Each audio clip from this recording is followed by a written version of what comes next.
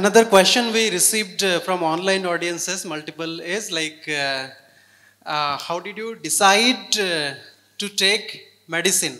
Like you have, mostly in India, we have two options, engineering or medicine. Okay. Even though we have lots of options, but these are the two mostly suggested. Okay. When you are in 8th, 9th or 10th, how did you decide to take NEET? Anyone can answer. Yes, toppers.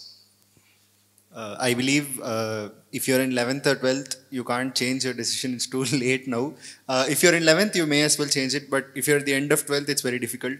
For the 8thers, 9thers or 10thers, I would say just, don't burden yourself by thinking that I have two options, JEE or NEET or, like a third option or something else. I would just say study. Study what you want to study and study, put your heart and soul into it and study. I'm sure that if you do this properly, if you study with interest and if you like the subject, by the end of 10th, you will get an idea by yourself.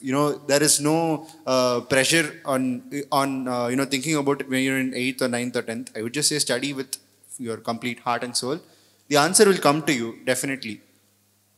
Very good, very good. So anyone else wants to take this? Yes, Shrushrud.